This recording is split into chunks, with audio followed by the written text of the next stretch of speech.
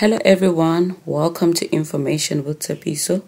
I am Tepiso Aungwejana and you tuned in to Saturday, the 27th of May 2023's Rhapsody reading. Today's title is Knowing the Word of God. While you're still at that, please subscribe to this channel, turn on the notification bell so that you get notified every time I upload a video. Share these videos with your loved ones and don't hesitate to leave a comment in the comment section below. The opening scripture is Psalm 19 verse 8, which reads as follows. The statutes of the Lord are right, rejoicing the heart. The commandment of the Lord is pure, enlightening the eyes. Pastor says, when we emphasize the importance of knowing the Word of God, some think we mean acquiring Bible knowledge from a university or religious institution. That may have its place, but knowing the Word by revelation and guidance of the Holy Spirit is different. There are Bible scholars who studied Bible knowledge as a course but have no idea what the Word of God is. All Scripture is God-breathed. That is, the contents and the message of the Bible came from God and are inspired by His Holy Spirit. It's His document of truth and it's trustworthy and dependable.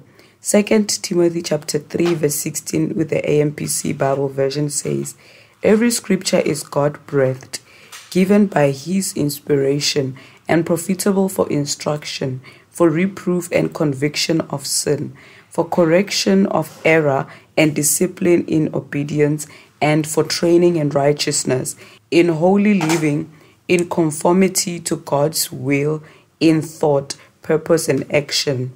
Hebrews 4:12 further tells us something extraordinary about the Word of God. It says, for the Word of God is quick and powerful and sharper than any two-edged sword, piercing even to the dividing asunder of soul and spirit and of the joints, and is a discerner of the thoughts and intents of the heart. But then, what is the Word of God? The Word is that message from God that reveals and communicates His works, His will, His thoughts, plans, purposes, and pursuits to bring men into or promote fellowship with Him in love. It's His message of truth with the content and power to build His image into the life of the hearers. Now, the content of the Word is the embodiment of Christ's revelation, provisions, perfections, and instructions, profitable for doctrine, reproof, correction, instruction, and for training in righteousness. Therefore, knowing or having the knowledge of the Word means knowing God in His thoughts about anything. You know His thoughts, opinions, ideas, and agenda. You're looking into God's mind or His heart about anything. What a wonder. Let us take the prayer. Say, dear Father, thank you for your Word that propels, empowers, inspires, uplifts, motivates, and gives me clarity of purpose.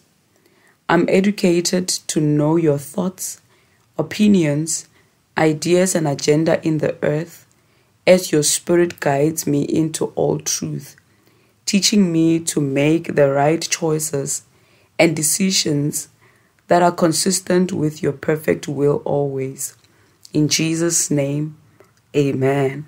For further studies, we read Psalm 19 verse 7, 2 Peter 1 verse 21, 2 Timothy 3 verse 14 to 17. If you're on the one-year Bible reading plan, today we read John 13 verse 1 to 30 and 2 Kings chapter 20 to chapter 22. If you're on the two-year Bible reading plan, today we read Mark 13 verse 12 to 23 and Numbers chapter 30. Ladies and gentlemen, we've come to the end of today's Rhapsody reading. Do join us tomorrow as we read the message titled, Submit to His Will. Praise the Lord.